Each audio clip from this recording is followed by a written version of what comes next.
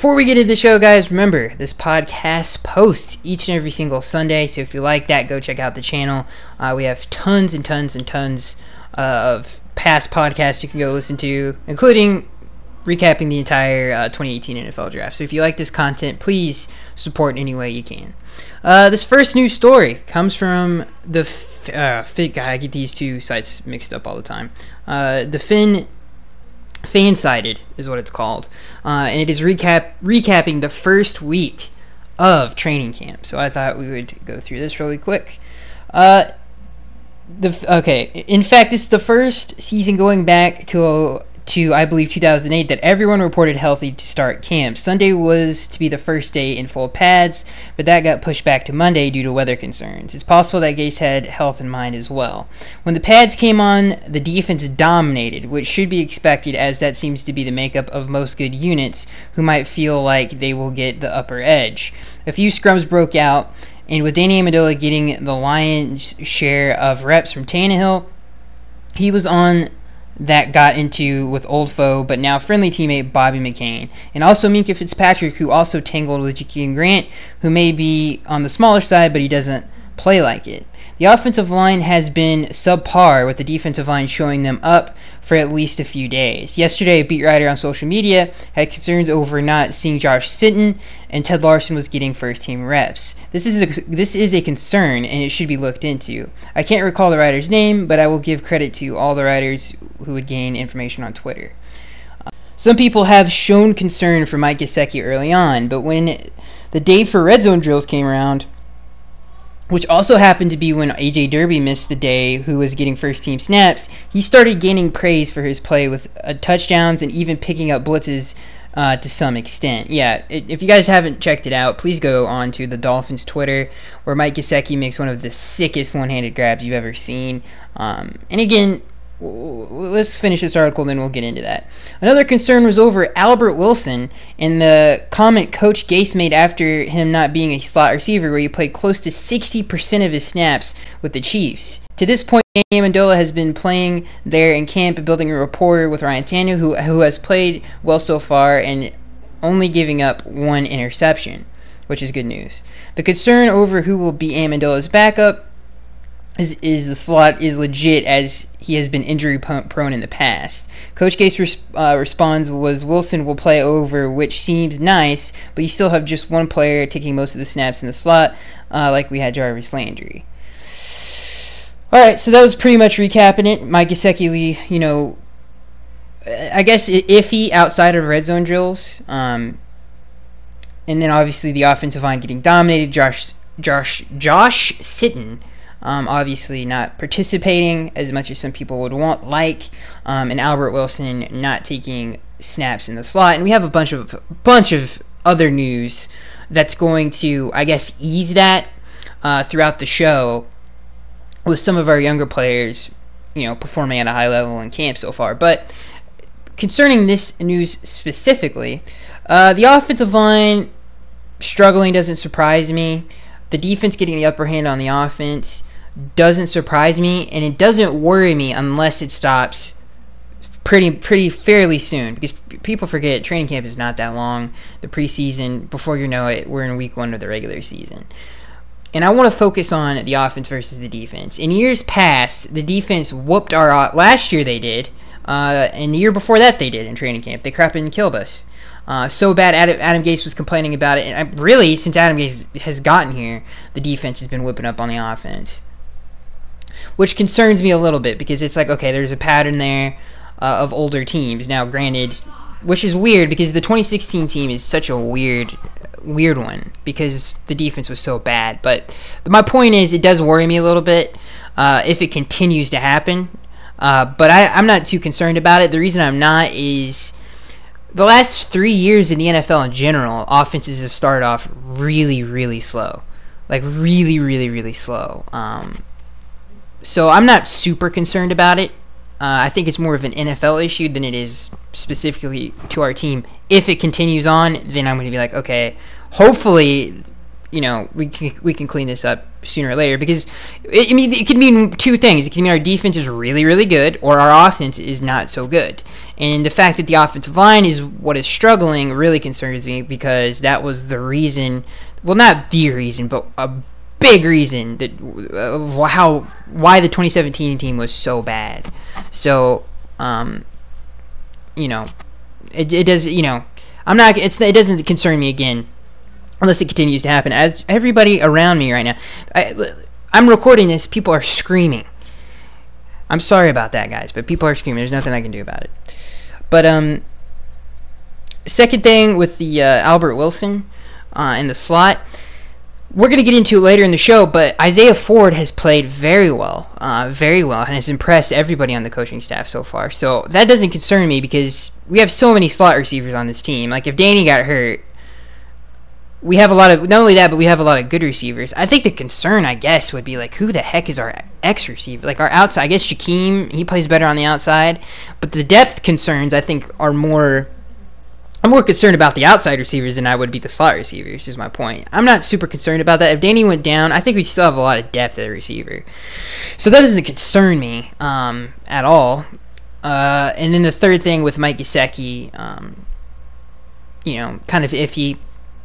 But again, what he did best in college was red zone. That's the reason he got drafted so dang high, is because he had such good touchdown production. And at the end of the day, dude, that is something that's so valuable, is getting touchdowns. So let's say Mike has 300 yards receiving, but he has like 14 touchdowns. To me, that's a successful rookie season. That doesn't concern me at all. I'm glad to see, NFL players say this all the time. You always want to draft a player that's really, really good at something, because early on in their career they can rely on that and be successful. And then as the years go on, and as you mature as a player, you get better at other things. But as long as you're really, really good at something early on, you'll have a good NFL career. And that has been said I don't know how many times. But that's good. I think that's a good sign for Mike Gesicki, because the thing that he does really well is the most important thing on offense, which is scoring touchdowns. So that doesn't concern me at all. And again, with the blitz pickups, apparently he looked good on red zone drills when they did red zone drills. Blocking is his biggest issue. And to me, listen, I will never say, especially in college, that Mike was a great blocker. But I do think people overstate the fact that he can't block. If you watch his I don't want to use this word take like I'm some kind of scout, but if you watched him at Penn State, they did a lot of motions with Saquon Barkley and Chase McSorley or whatever, I can't remember his name, because they're both athletic people, and they can both, like, he can take the read option. A lot of motion, a lot of misdirection going on in that offense, and he was used to block in that running scheme a lot actually. I would go as far to say 65% of this man's snaps were not only motions but blocking on some of these inside zone runs. So I think it's a little overstated. So yeah, I'm not really worried about Mike either. So yeah, a lot of good news so far through training camp. The most important, the thing I'm so excited about is Tannehill, and obviously Frank Gore we're gonna get into. But it's really awesome to see Tannehill is impressing people in training camp so far, which is really, really good news. This next news story comes from the Finsider. Are the Dolphins considering trading Devontae Parker? With the 14th overall pick in the 2015 NFL Draft, the Miami Dolphins selected Louisville wide receiver Devontae Parker. The 6'3", 212-pound Parker ran a 4.45 40 time. He actually ran a 4.3 40 time at one point. I can't remember. 40-yard dash, and had a vertical leap of 36.5 inches in the build up to the draft, giving Miami a big-bodied number one receiver they needed in the offense. Except as the team begins the fourth year with Parker, they are still waiting to see the Parker reach his potential. Dolphins fans have been frustrated with Parker's plan for the last couple of years. One game he will dominate and he'll look like a great receiver finally hitting his stride, and the next he will disappear. Injuries have plagued him throughout his career, whether they're serious or just long-term nagging problems, and Devontae Parker never seems to be 100%. Now, the trade talks among the fans are starting to increase in volume. There is nothing that says Miami is really looking to move from Parker. They exercised his fifth-year option this year, keeping him under contract through 2019. Though they have the ability to rescind his fifth-year option after the season if Parker does not perform. The problem for Parker, at least in the eyes of the media and fans, is he has been having a quiet training camp. Of course, the fact that Xavier Howard, who showed he could be a shutdown cornerback near the end of 2017, has been covering Parker throughout the early part of camp and has not let anything happen there. I think this is a bunch of baloney. There's not a chance, unless in mid-season during the the trade deadline. That is the only possibility where I could see Devontae Parker being traded, and not even then, because I don't even think that's. I guess that would be smart, but you really can't get a lot, mid-season trade deadline. But the point is, there's no way that the Dolphins are going to get rid of Devontae Parker at all. There's just no way. It's not happening. They've put too much stock into him this offseason. Every coach in our organization, whether they're lying or not, has said great things about DP, how they have faith in him, how he just needs to stay healthy, and you'll see how great he actually is. Has been said multiple times by Dow Loggins, by Adam Gase, by everybody. So there's not a chance, dude. Not a chance that he's going to get traded. And we're still hoping that he can stay healthy and stay consistent. And now that he's going to be by far especially on the outside, I'm not going to say not like we don't have any talent on this team in terms of the receiving unit, but he's by far the most prototypical outside receiver that we have. He's the only one that has size. Everybody else is pretty short. So Kenny Stills is probably the second tallest receiver on our team, believe it or not. So no, there's not a chance Devontae Parker gets traded, and I still have a lot of faith in him. He has so much potential. The fact that Xavier Howard's doing so well covering him I think is good news, because Devontae Parker in the past has had ridiculously good training camps and against the same Xavier Howard and against the same corners for the most part. Obviously, Byron Maxwell is no longer here, but I think that's good news because DP usually has a really, really good offseason. So we'll see. I mean, this is a wait-and-see game, guys. This is a wait-and-see game with Devontae Parker. Nobody, and I don't even care, don't even judge him on preseason, to be honest with you, until he gets into the regular season and starts playing well. That's the only... I'm not falling for this anymore, okay? I'm just not gonna do it. Alright, this next news story comes from Dolphins Wire. The Dolphins' defensive line has been dominant after the first 5 days. One of the primary storylines in the second week of Dolphins training camp is the play of their defensive line. During their early stages, their defensive line hasn't just dominated the Dolphins' offensive line, they've simply bullied them.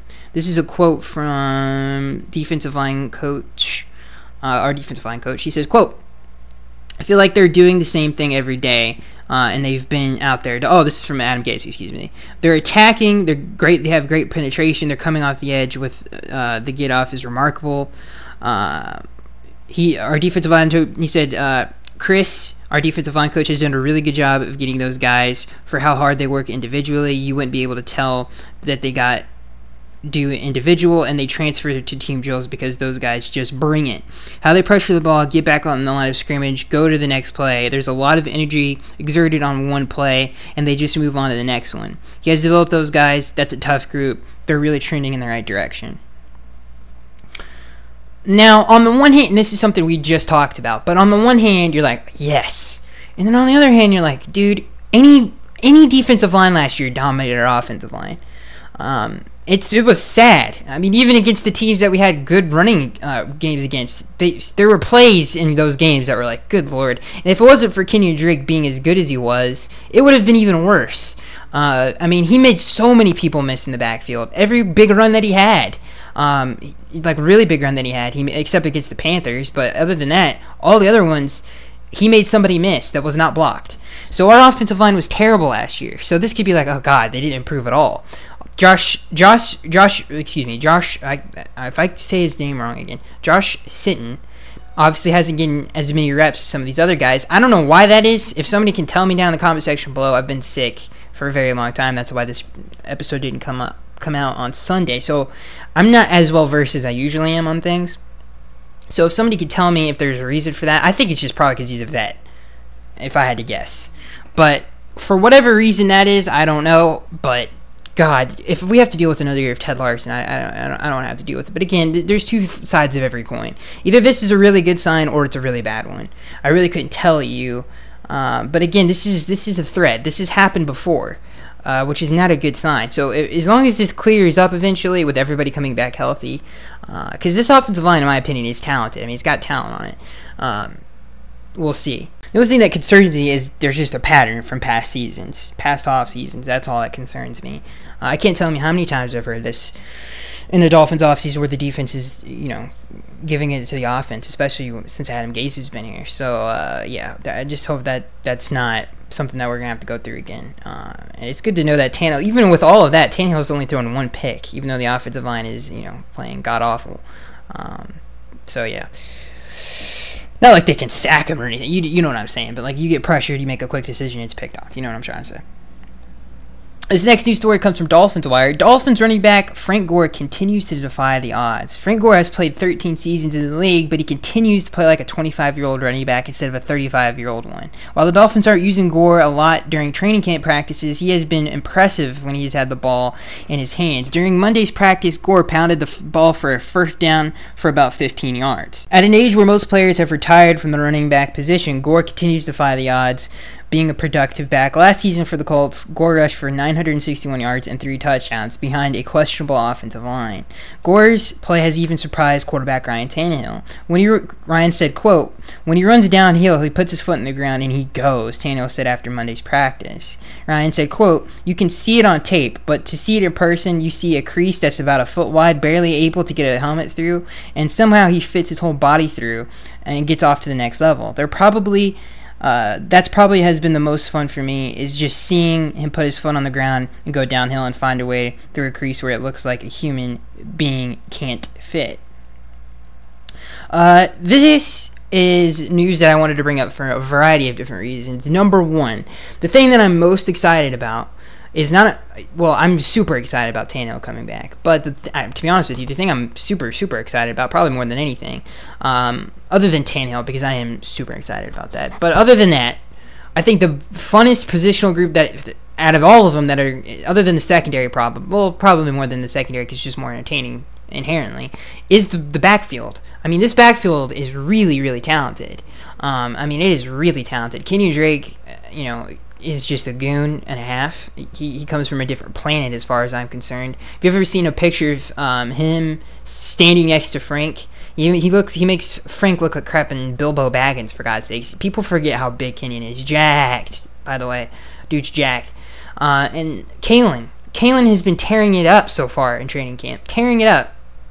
I couldn't find a story on it, but look, from things I've been reading and the interview that he did, and from what coaches have been saying, he has been playing very well so far in training camp. He's busted off a couple good runs here and there. So I'm super excited about this backfield. I think it's gonna be.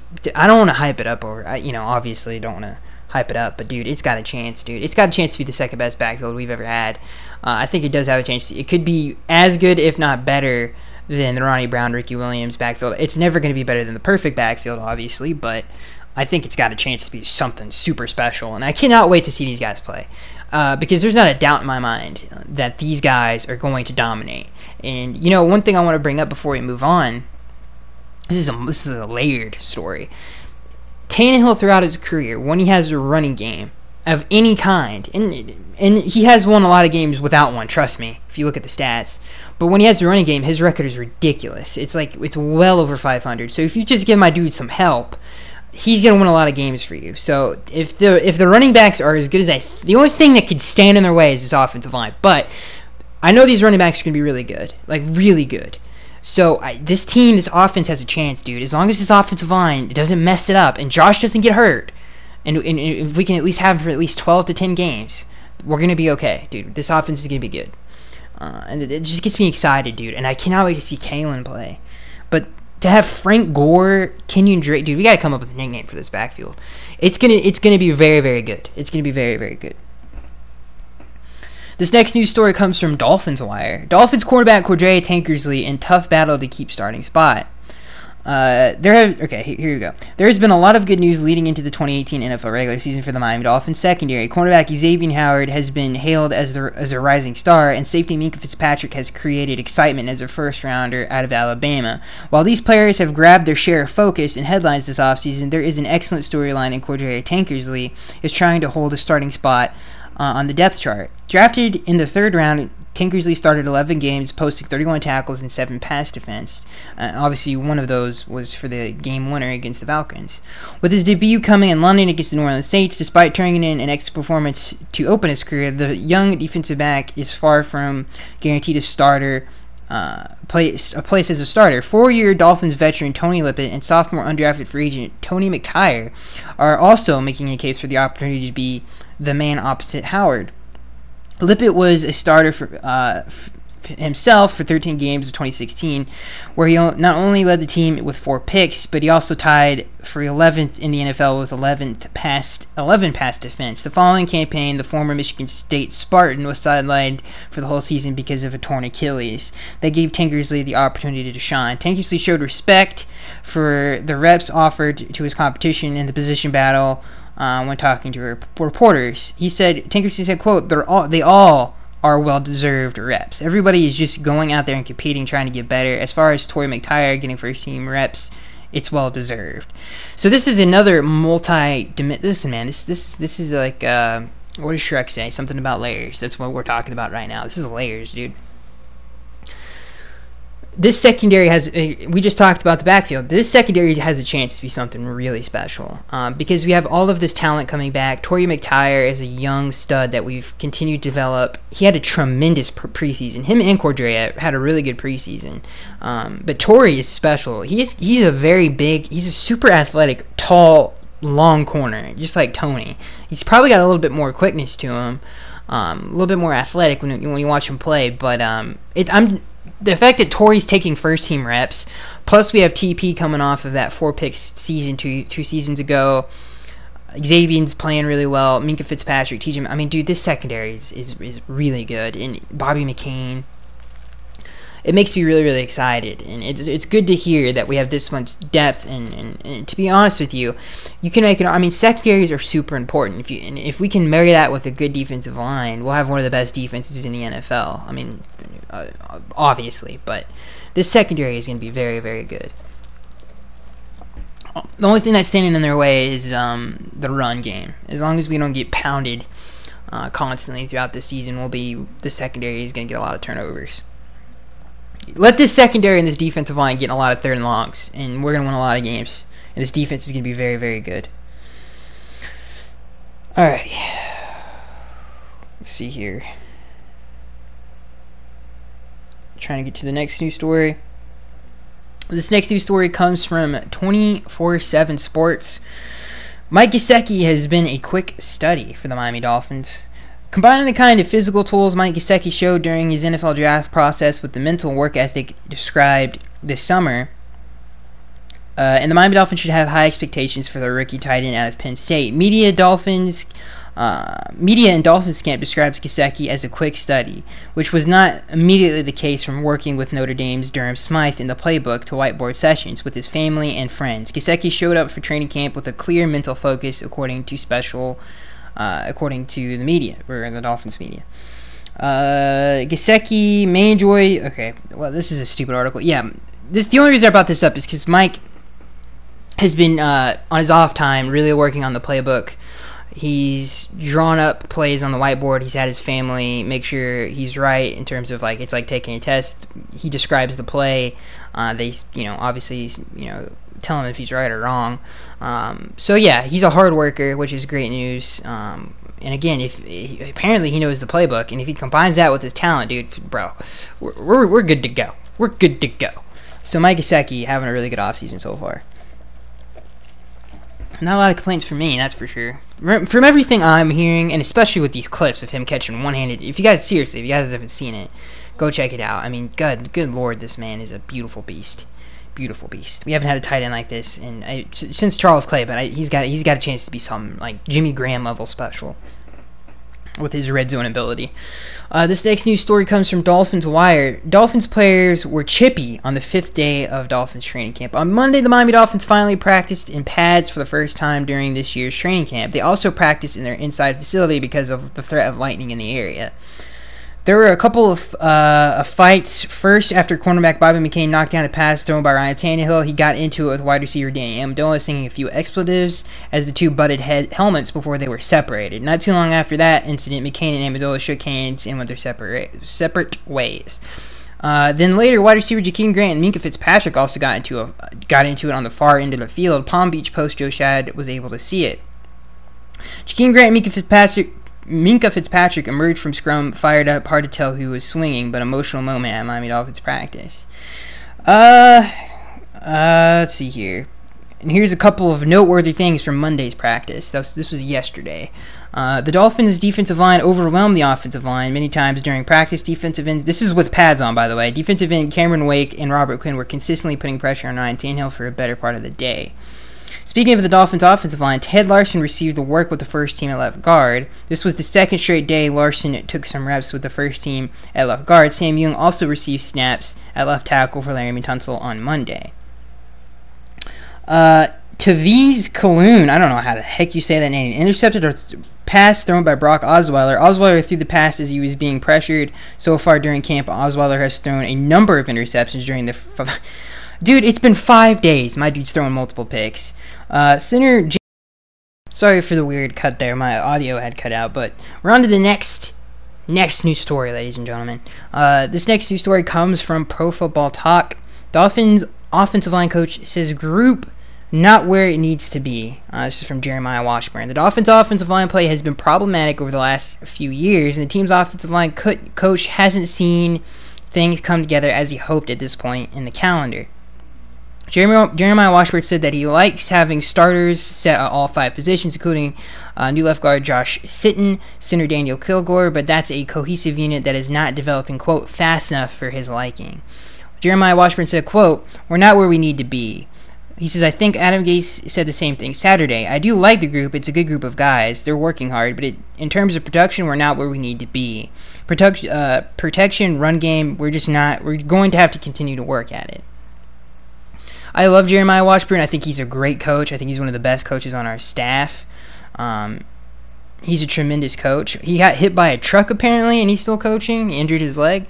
Again, this is concerning because it is a pattern of things that have happened in the past. But Jeremiah was here in 2016 when our offensive line had put tape that we haven't seen, and even when people got hurt, when Sam Young came in, I mean, he really helped develop some of those backup players, and he did a great job with that offensive line at that time. So he's a great coach, and I have a lot of faith in him that he's going to get the job done. But again, it is a little concerning. It is early, but hopefully we get this stuff fixed as fast as possible. And again, if anybody can do it, it's him. He's a great coach. So I don't think we should be too concerned about the whole situation here. This next news story, I know you guys are probably, well, we already talked about Mike Gesicki, catching a bunch of touchdowns on red zone drills. This next news story comes from the Miami Herald. Dolphins backup quarterback's not good. Here's what the team will do. On the 5th day of training camp, Miami Dolphins reserve quarterback Brock Osweiler threw his 4th pick. This was to first-year cornerback, God, I cannot say his name, Tavise Calhoun, and there would have been another had linebacker Terrence Garvin not stepped in front of a weak sideline throw and dropped it, preventing quarterback Cordrea Tankersley, who was waiting for the pass that seemed to throw it to him before intercepting it. Osweiler had an up-and-down first week of training camp, and perhaps that's being kind because he was terrible the first day and not much better the final day before the Dolphins were given Tuesday off. Osweiler has been working primarily with the third-string offense, while David Fields has taken most of the practice reps with the second-stringers. Bryce Petty, the former New York Jet quarterback, has worked almost exclusively with the fourth-stringers. None of these guys have been great at practice. All have had shining moments. All have made cringeworthy plays, decisions, throws. It's not that starter Ryan Tannehill doesn't have any job security worries. It's that Dolphins should have backup quarterback worries, and yet they don't. No one is panicking and no one is even worried. I am told sources familiar with the teams thinking that the plan is to pick either Fales or Osweiler as the team's backup. Petty is a distant third at this early point, remains unchanged. Yet the Dolphins will monitor the waiver wire for possibly a veteran quarterback upgrade when teams begin to trim their rosters in September. This sucks because I actually was like, oh, dude, David, and again, I told you guys this. I mean, this is not news to me. You know what I'm saying? I told you that our backup quarterback situation is not good. But there was a part of me that was like, you know what, David Fales seems to be impressing a lot of people. Maybe there's a chance that, you know, he becomes something this preseason. He had a really good 2017 preseason. People seem to like what he did against the Bills, even though I didn't. I didn't think it was that impressive at all. But it's disappointing to hear that he's not had a really good practice so far during training camp, because I did have some high hopes for him in terms of, you know, him being able to be a pretty dang good, you know, backup quarterback. But it apparently not true. If you cannot decide between Brock Osweiler and somebody else, stop right there. Just hit the brakes, stop the bus. That's when you know it's bad. Is when one of the worst quarterbacks I've ever seen, definitely one of the worst quarterbacks that got paid in NFL history. When that happens, that's not a good thing for your franchise. I mean, Brock is terrible, and if the fact that they can't decide, okay, who's the backup, is not good, and that disappoints me, because I definitely thought David was better than that. Even though he still seems to have things on lockdown with, you know, with obviously the second stringers. But, you know, throwing 5 picks, you know, just like, come on, guys. Like, obviously Matt Moore is no longer here. You know, I don't know about no veteran core. I don't know, but it's not looking good. And again, if Tannehill got hurt anyway, the season would be over. So it's not like, you know, whatever. But it would have been nice to have somebody who can sufficiently come in and, you know, be, you know, somebody who's at least almost a game manager, or could just manage a game at some level. But it doesn't seem to be that way, and that just, you know, it's disappointing. This next news story it's at least so far, I mean, it is early, and we'll see what happens in preseason, but yeah, you know what I'm saying. This is, again, and you know what, I'm about to get on this the train again. I don't want to, but this is why we should have drafted a backup quarterback. We should have given up some draft capital and future drafts and just done it and got somebody who we can do. I mean, Luke Falk was sitting right there. The only reason he didn't get drafted earlier is because he had some injuries, and people were worried about, since he was through so much at Washington, that his shoulder was all jacked up. That's the only reason he dropped so far. Other than that, he was a day 2 talent, dude. But no, of course we don't do that. I mean, my God, dude, this is what I'm talking about. This would not be a problem right now if we just did that. I mean, there were so many decent quarterbacks that we could have developed. So I don't know. It's upsetting. This next news story comes from the Miami Herald. Dolphins say they believe getting this player was a steal, and he's impressing in draft. That player is Isaiah Ford. There have been plenty of receivers who flashed during summer practices, then slide into obscurity, from Roberto Wallace to Drew Morgan, still on the team, to Legadou Nene. Oh God, that was a thing. There might be something different about Isaiah Ford, who ranks at the near top of Miami's most pleasant surprises over the past 3 months. The Dolphins' 7th-round pick in 2017, who missed all of last season because of a preseason knee injury, made an acrobatic catch in the end zone during Sunday's practice. One of a bunch of impressive receptions he made since the start of practices in May. And receiver coach Ben Johnson admitted Sunday that the Dolphins, quote, were shocked that he was still there in the 7th round. We felt that getting him was a steal when we got him in the first place. We liked him better than the 7th round. Isaiah Ford, who's 6'2", I forgot he was that tall, so he might actually be the second tallest, who has been making a strong case for the Dolphins to keep him as the 6th receiver, with Leonte Crew among. Oh God, get out of here, Leonte! I'm so sick and tired of him. Miami opened last season with 5 receivers on their roster. Ford fell in the draft partly because of his 4.6 140 time. Yeah, everybody thought he was a lot faster than that. If he ran a fast 40, he would have been drafted way higher. Since injuring a shoulder after a deep catch on Friday, Ford has been wearing a red jersey in practice, an indication to the defense that he shouldn't be roughed up. But Ford's good work the past 2 days have been primarily the byproduct of good hands and skilled route running. Ford caught 210 passes for well over 2,000 yards, basically 3,000 yards, an average of 14 yards a catch, and 24 touchdowns in 3 years at Virginia Tech. I love Isaiah Ford. I always have. He's a really good player. He's a really good route runner too, and he's got great hands. And he had a lot of really good red zone production in college, and he is 6'2", so he's a big body guy. And again, we've had success drafting later round receivers and turning them into really good pros. So I mean, you talk about I can name a ton of them right now.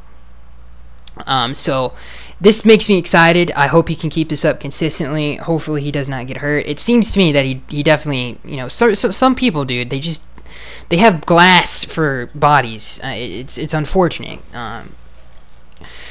Hopefully he can stay healthy, is the hope, because it never hurts to have a 6'2" beast of a receiver. It never, who's a great route runner, especially for somebody that big. Usually, obviously, it's 5'10", 5'9", 5'8" guys who can run routes. But this makes me excited. I'm excited to see what he can do this off season. There's a big spider that just dropped down and distracted me a little bit. Yeah, so I'm super excited about this. Cannot wait for my dude Isaiah Ford. A lot of exciting things. Minkah Fitzpatrick. I mean, there's so many exciting news, and I feel like people are sleeping on Minkah. I guess people just expect it from him, but dude, he's having a really good camp, and we haven't had that from a first round pick in a very long time. So he needs to get more. Seriously, it's making me upset. This rookie class is really good so far. It has been. Minkah, who's apparently, I mean, he's so good, people just don't even talk about it. Mike Gesicki, who's having a very good camp for a rookie tight end, catching touchdowns, just unbelievable touchdowns. And Kalen Ballage, who's had a tremendous camp so far. So this is making me or off season. This is very exciting. Very, very exciting. Not to mention the young players in the secondary. So yeah, this is super exciting. I can't wait to see these players play. A lot of talent on this roster. And it makes me excited. In case you guys, again, the reason I didn't upload on Sunday or Monday is I was sick and I had a bout, man. It was an all-out drag-out war with diarrhea and throwing up. It was really bad. I mean, talking hot squirt fire just coming out of you, out of every orifice on your body. It was disgusting, guys. It was a battle, but you know what? We're better now. That's the reason I couldn't get the fan Q&A up. The fan Q&A will be up, and I appreciate everybody who comments. I've seen some salty Sallies who have been like, listen, man, I don't care how many questions you ask. It's not a jab at you. I really appreciate it, but I'm trying to get everybody. I want to get everybody's question, and if we have time, we're gonna answer every single question. But that's the only reason I said that. I love the community on this channel. We have a great one, probably the best on YouTube. And I'm Skyx83, and I will see you guys in the next one.